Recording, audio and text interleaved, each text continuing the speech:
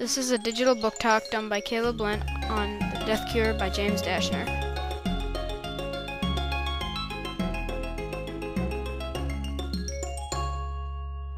Thomas knows that Wicked cannot be trusted. Took away his memories and locked him inside the maze. They forced him to the brink of death by dropping him in the wilds of the Scorch. And they took many of the Gladers, which were Thomas's only friends, from him. Now Wicked says that the time for lies is over.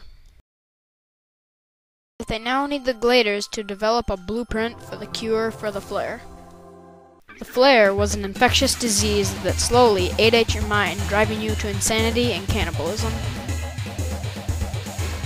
And Wicked has restored most of the Gladers their memories back. But Thomas has remembered far more than Wicked knows about.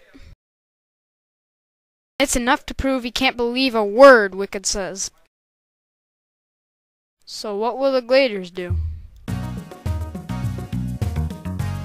Will they break free, fly away, and try to live normal lives?